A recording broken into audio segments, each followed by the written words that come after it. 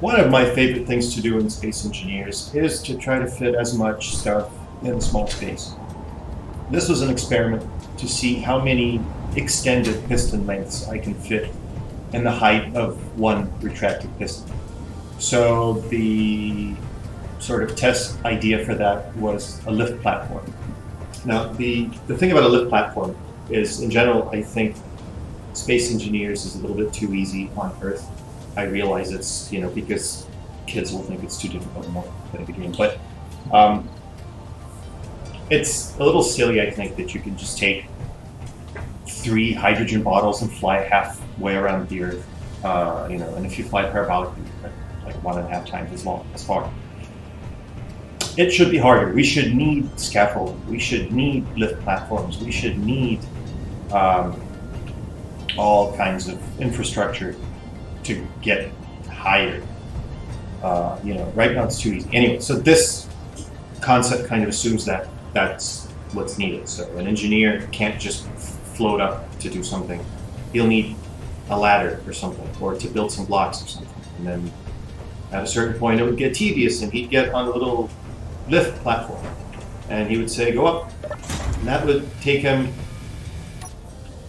a certain distance up. So it's not bad. It's one piston. You get like what? 2.5 human heights. So basically a block. Not bad. And this is one piston. This is super simple. And I thought, all right, let's see if I can put 2 piston heights in the same height. And it's possible. And it's not even that difficult. So that's pretty good. I mean, the whole concept of like the whole platform sitting on one attachment in the middle is very, very wonky.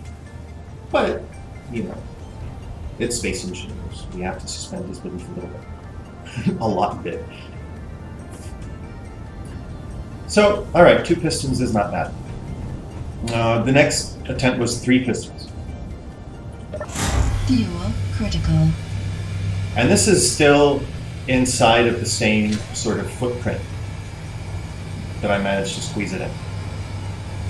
I wish Space Engineers had dedicated blocks for sort of construction, like I'm using the LCDs here.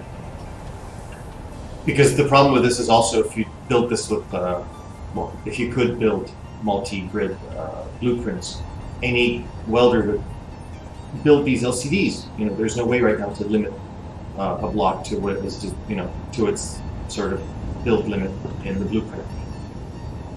But it works, and it's not too complicated. The next attempt, I tried 4. 4 didn't really work out because you can't.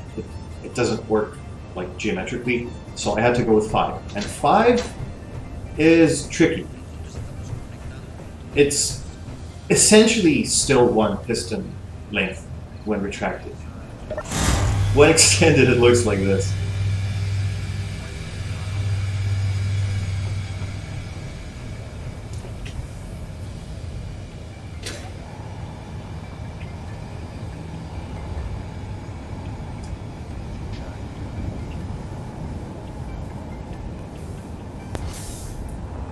Right, so it's 1, 2, 3, and 5 piston, extended piston lengths from 1.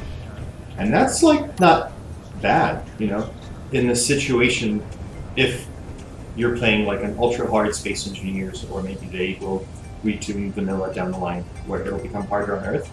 This thing gives you a lot of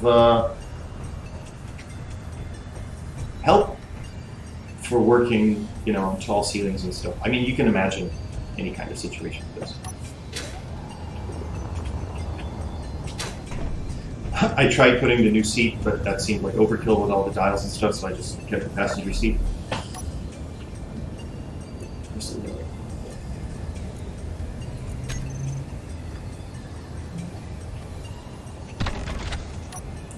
Yeah, and you could do some work. Move the platform along. Again, in a situation where you're trying to go for some kind of pretend game realism, I think this could be a useful industrial-like creation. Fuel critical. This was quite a bit trickier, just because of all the merge block connections that I had to make.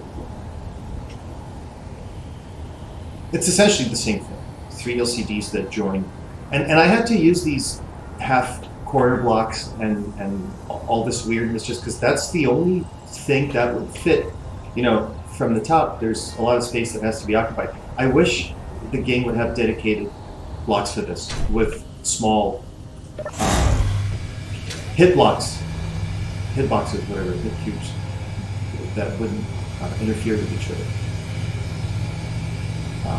But as it is, this is the only way to fit this much stuff in space like that. It doesn't necessarily even have to be a platform. I mean, I think this kind of mechanism could be useful for, why aren't you working? For other stuff.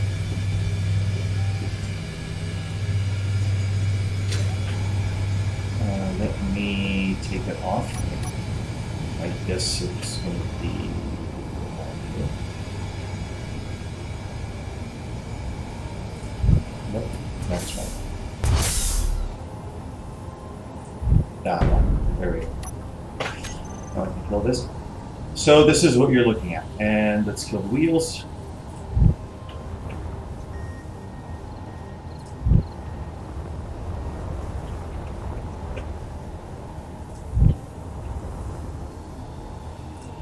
Alright, so essentially this is a frame that holds a telescopic mechanism. In this case, it's like a meta-telescopic mechanism. This could work like this, for example, in space. This is the side of your ship, and there's a thing that comes out on the side to do whatever. Not a gun. There's not, well, a tiny gun. Well, actually, no, because yeah, this none of this is going to be connected to anything. I don't know what could come out. It could be something for dramatic effect, whatever. But you know, you get some distance. Possibly you could do this with large grid, but I mean that's a pretty large grid just for something that sticks out. Although, you know, you never know. Maybe somebody could try. But it does hide into itself quite compactly.